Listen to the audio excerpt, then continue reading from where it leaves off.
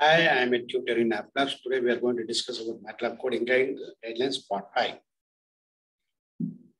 5.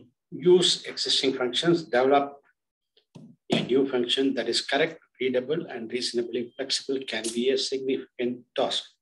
Using an existing function that provides some or all required functionality is likely to be more effective. You can use the existing functions as prototypes or starting points for your code. Eliminate overlapping functions. If you find functions that perform similar tasks with similar interfaces, then consider combining them into a single function. If appropriate, this function can have sub-functions which capture code for detailed differences in the tasks. Provide some generality in the functions. Functions should usually be flexible enough to accept appropriate input variables as scalars, vectors, and arrays of 2 dimensions when these are likely to be used. Functions with input argument that commonly have more than one representation should work with all of them. For example, image processing function should at least work with unsigned integer 8 and double input variables. Write a function at one level of abstraction. Your code is more readable and more likely to be usable when you program a function at a consistent level of abstraction. Simple abstractions are easily digested changes in implementation. They can also help clarify the role and organization of the code. Mixed levels often occur in selection constructs where some paths call other functions and some contain detailed statements. An example of code with more than one level of abstraction is function y consolidate x comma action switch action case sum v is equal to sum of x case first n rows is equal to size x comma 1 if n rows is equal to 1 y is equal to x1 else y is equal to x1 comma colon. And if you make first a function, you can get more readable code at a single level of abstraction. Function y is equal to consolidate x comma action switch action sum y is equal to sum x and case first y is equal to first x. And if you write convenience functions, if you code even simple tasks in functions, then you can assign them function handles and treat them consistently with the related functions. A simple example of a convenience function compatible with a basic form of standard functions like sum or mean is function y is equal to first x, y is equal to x of 1 comma colon. You can then make a function handle to use the same way as standard function handles. X first at equal to at first. Use this function, you can rewrite consolidate as function y is equal to x comma f handle and y is equal to f handle of x. Make interaction clear. A function interacts with other code through input-output arguments and global variables. The use of arguments is almost always clearer and better than the use of global variables. Name all input arguments. Avoid literal numbers when calling functions. The meaning of a number is usually less clear than the meaning of a named variable. Changing code that uses named variables is easier than changing code that has literal numbers.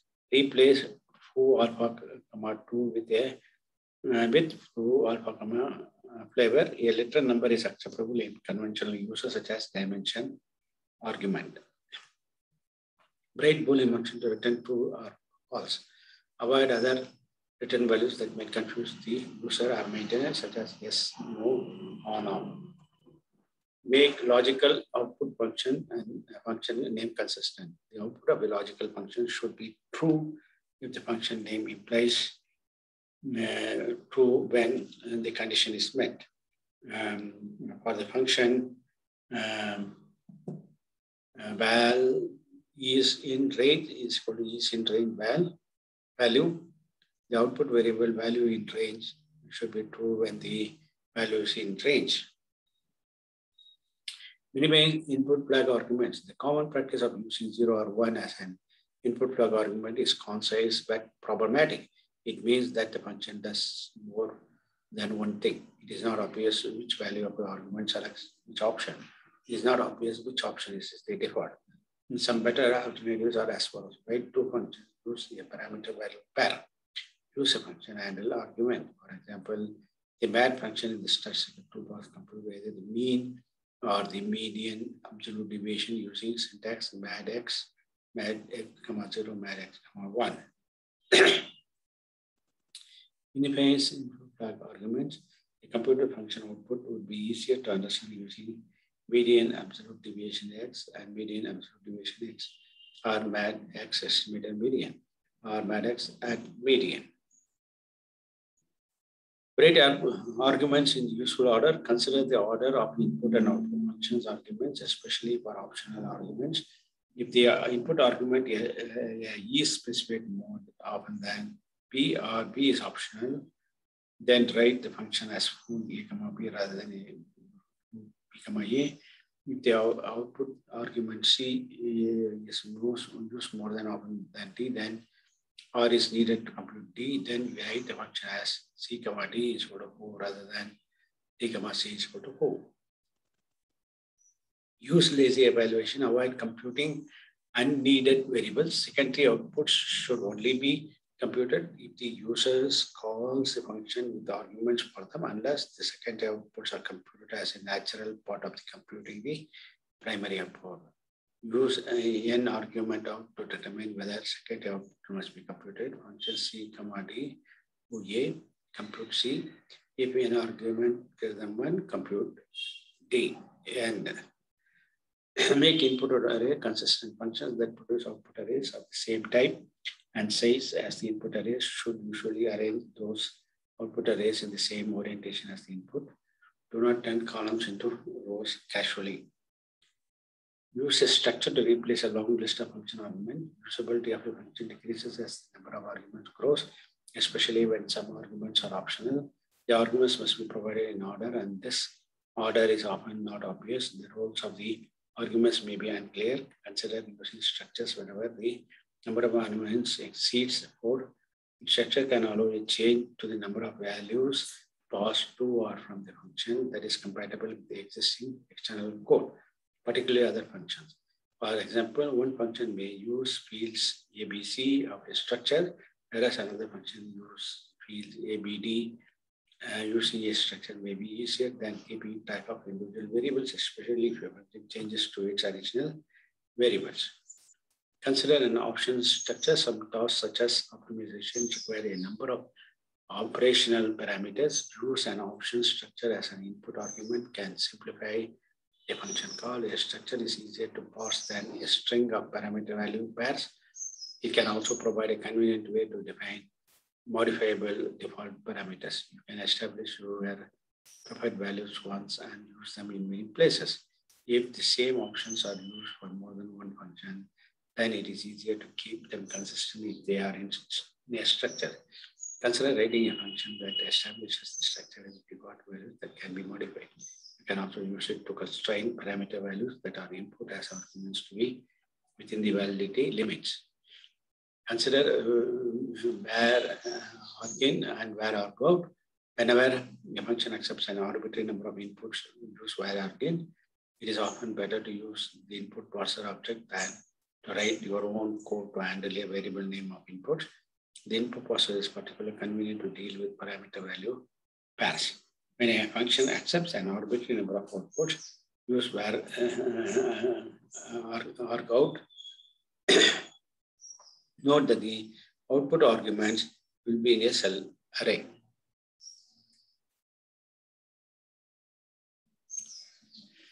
Use parameter value pairs for optional unordered input arguments. The input arguments of standard functions are listed in order.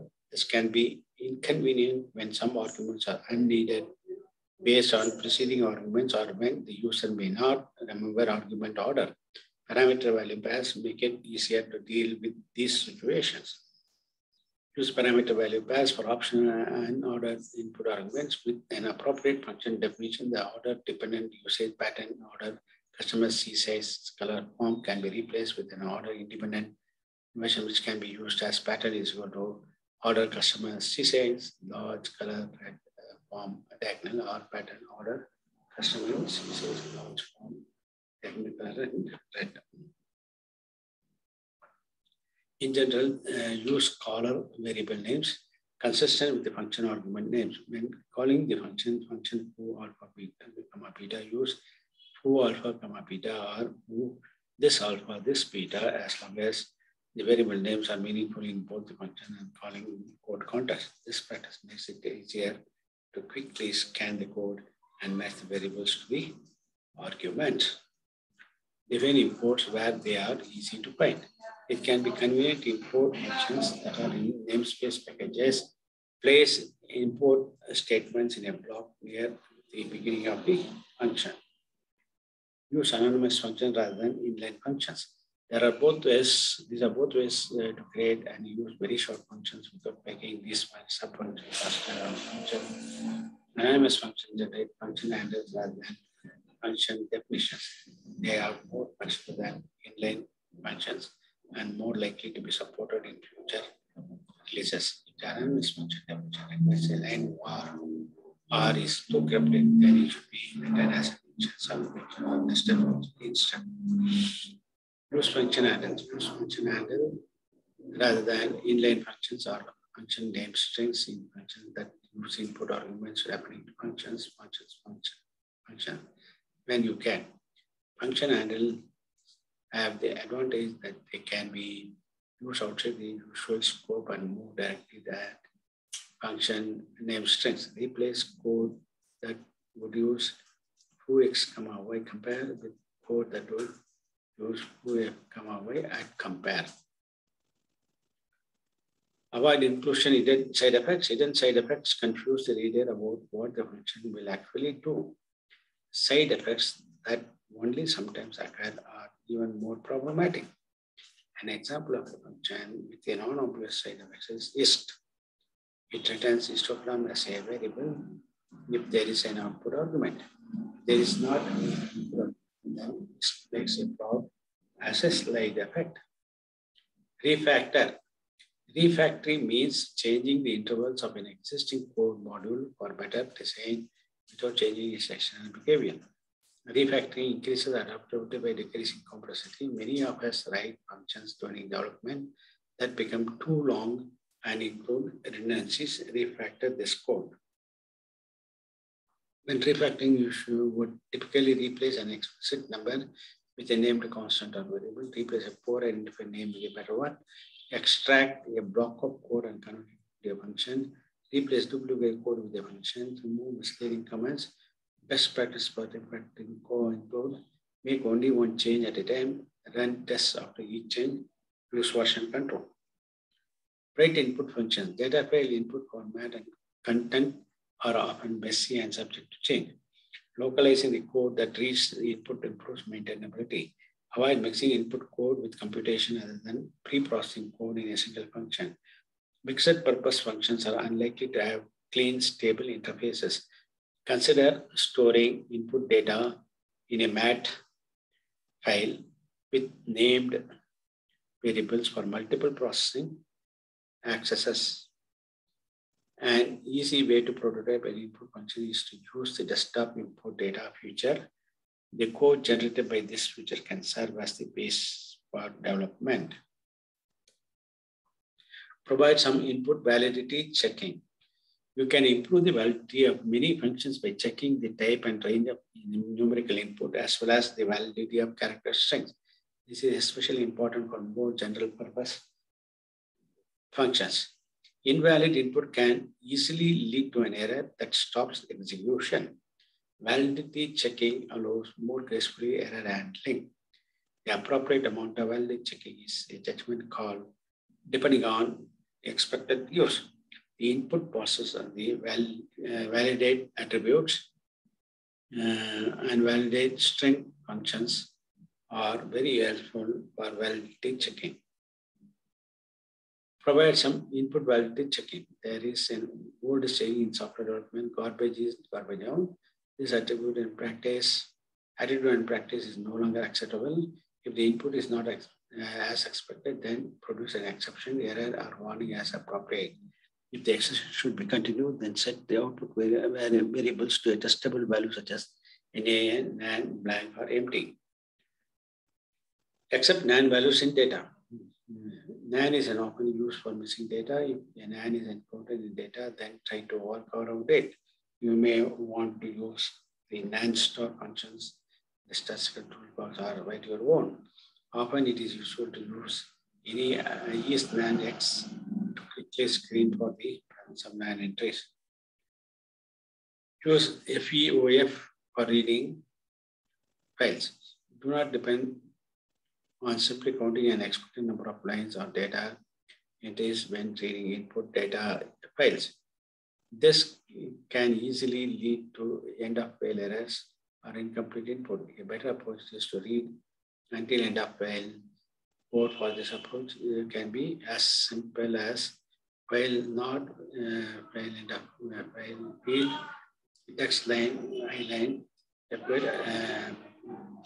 file ID and a data input function should usually return the number of lines or value reached with codes such as ln is 0, while not FEOF field file ID text line iline f get l file ID iline is equal to iline plus 1 end. Make output modules. Output file requirements are subject to change without notice. Avoid mixing output code with computation in a single function. Mixed purpose functions are unlikely to be reusable. Format output for easy use. If the output will mostly likely be read by a human, then make it self-descriptive and easy to read. Present displayed or printed output in a consistent manner. Apply intermediaries and titles. The output is more likely to be read by software than a person, then make it easy to automatically parse. If both uses are important, then make the output easy to parse and write a formatted function to produce a human-readable version. Provide for automation. Enable automated data processing by using number and date conventions in file names. You can easily generate file names such as data 101 or 102, etc. in a loop. Similarly, you can generate data underscore 200701, data underscore 200702, etc. You can also access multiple data folders when you have made the folder names easy to generate or select.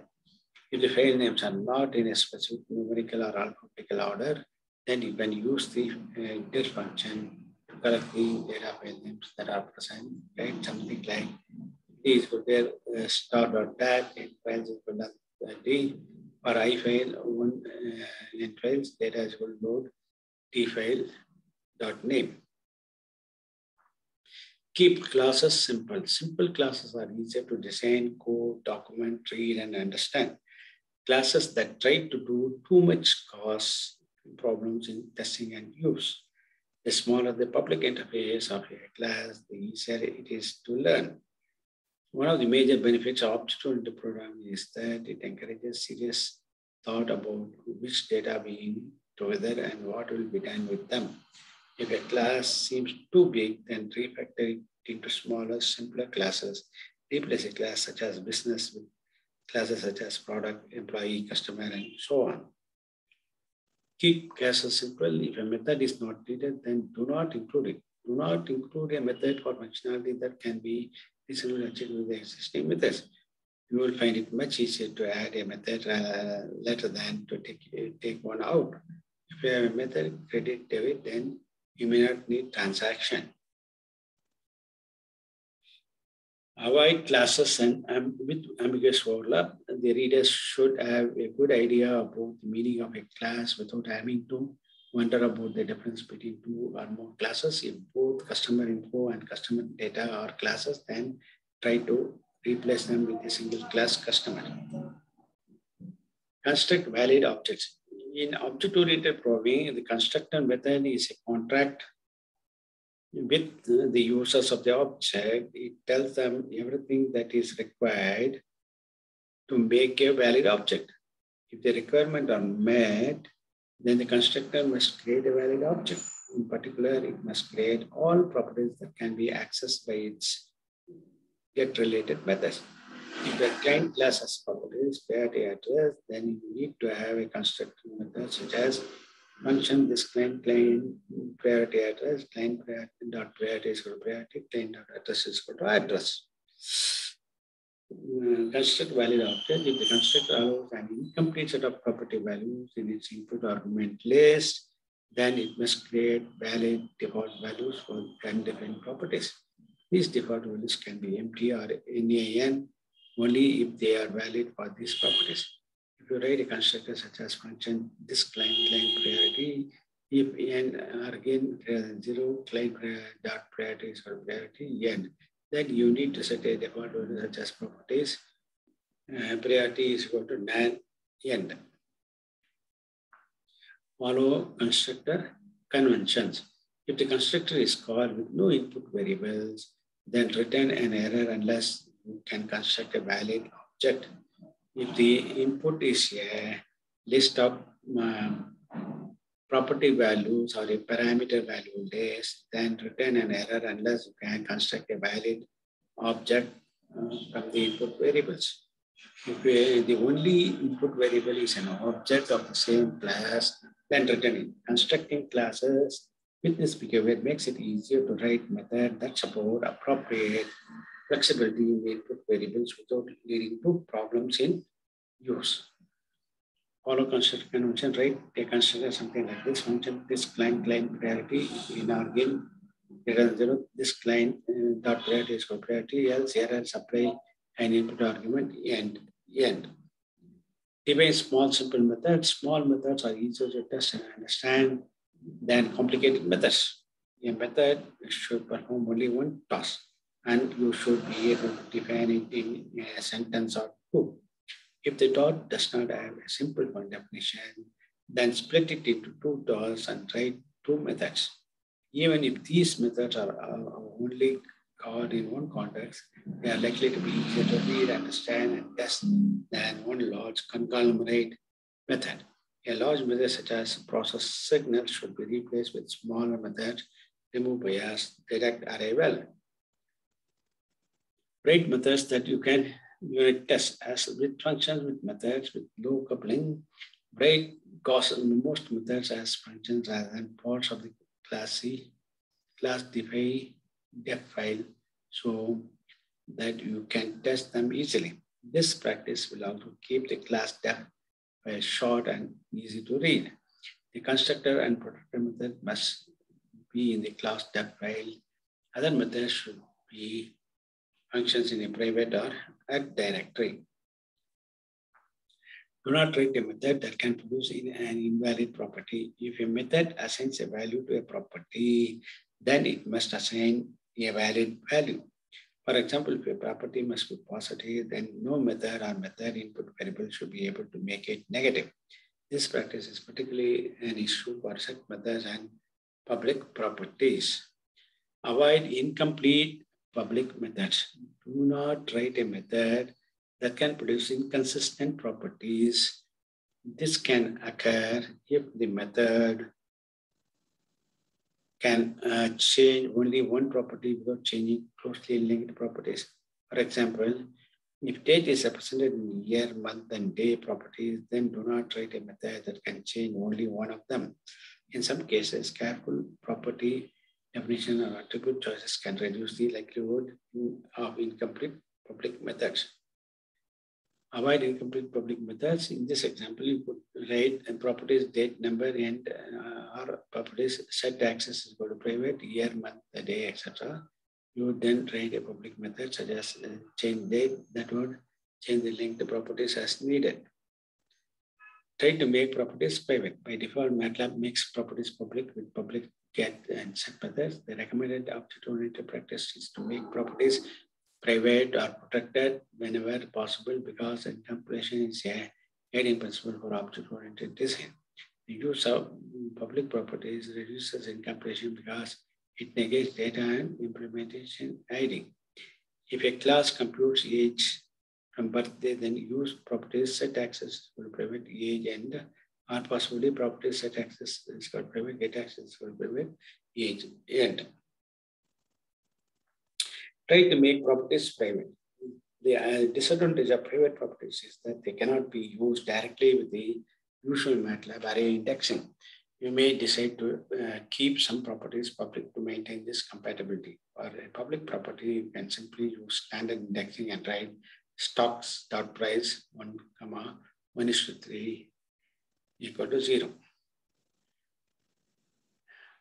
For a private property, you would need an access function, price stocks.getPrice, price 1, 1:3 equal to 0, stock.setPrice to price. The code using a public property is familiar to MATLAB programmers and more compact. The code using a private property supports encapsulation, provides an opportunity for argument variable checking, for example, to constrain the array indexing to be within the current array size. Do not expose properties to behavior. Using method to change a property that has behavior, allowing direct access to the property can work, but this is likely to be mislead the user. For example, the day of the month might be a property. Changing it may require changing the month. Replace access such as market day of month +1, or set get market dot day of month +1 with the method that can be used as increment day market, 1, or better market increment day 1. Avoid writing methods with many input arguments. Consolidate the input arguments into fewer higher level variable. Example structures are write smaller methods. As with functions, methods with many arguments are difficult to understand and use. Validate method argument values. Do not trust that variables passed as input arguments will be exactly as expected. In general, check the input variables for type and range. For example, function this package, set weight this package, value. If value is less than 0, error, use a non-negative weight, and this package dot weight is equal to value end. Check for a property's existence before using it. Methods, especially public methods that involve get access, should protect themselves against possible missing or invalid properties. This problem can easily occur as the result of incomplete constructor or structure methods. Refactor repeated code into methods. It is difficult to keep repeated method code consistent with all but the inevitable changes. Removing duplication is a crucial element of refactoring. Writing a separate or private method can ease this maintenance. If you find yourself copying and pasting among methods of a class, then consider cutting and pasting to a new method instead. Overload standard functions when possible. Using the standard MATLAB function makes it easier to recognize the meaning of the method and avoid misspellings in use. Most standard functions have been used extensively and are likely to have fewer defects than new code. If the sales.bean method computes the bean of a numerical array, then overload the standard bean function and then writing a custom method to perform the task. Avoid unconventional usage of overload name.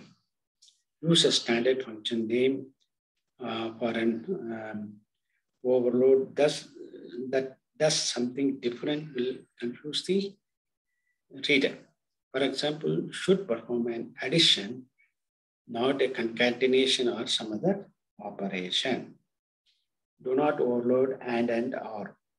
You will lose the ability to short circuit expression evaluation. Short circuiting is valuable for both error reduction and performance improvement. Do not get carried away with inheritance.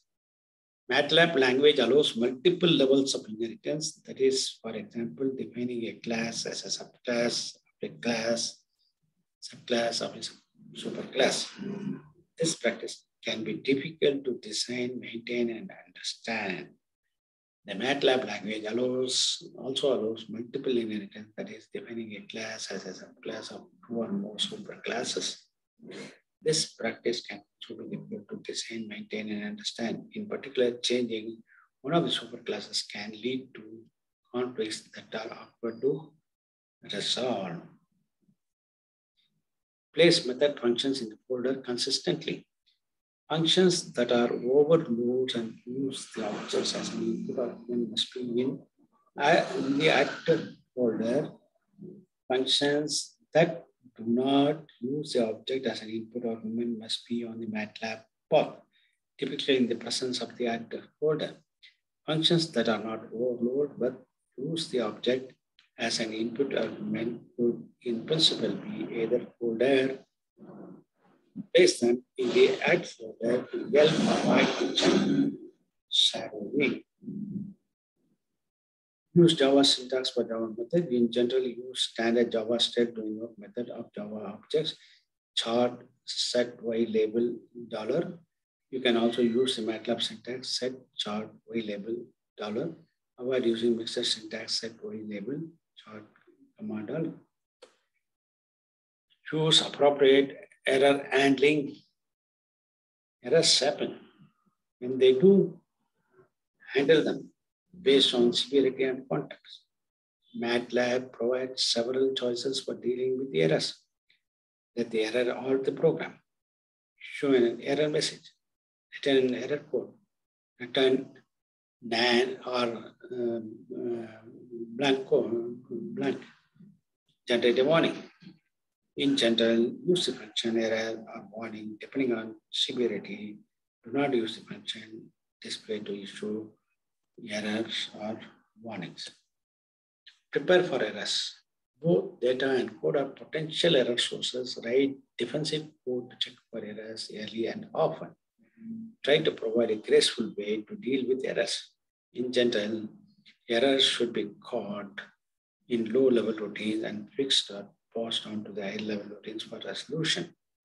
A useful tool for protection against errors conditions is the try and catch construct. Try with sample data, I sample, catch, index error, index minimum, I sample, n samples, this sample, data index, name.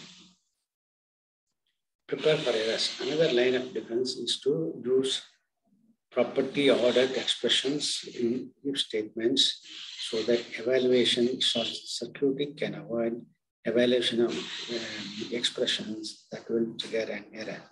If exists A and M is not is empty, A end. Thank you.